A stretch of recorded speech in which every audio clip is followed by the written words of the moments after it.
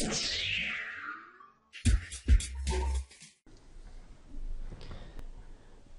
is a direct question. Austin Gate electronics paper. In a series RLC circuit, we are given the value of each component and we are asked to find out what is the resonant frequency. Now we can say the circuit is like this. We have 2K, so we have an inductance of 1 Henry and a capacitance of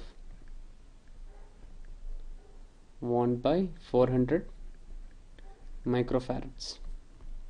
Now we are asked to find out the resonant frequency. What is the equation for resonant frequency? The resonant frequency is 1 by root LC, or in hertz it will be 1 by 2 pi root LC. By direct substitution we can find out its value as 1 by 2 pi into root of, what is L? That's 1 Henry by 1 by 400 10 power minus 6. Its value will be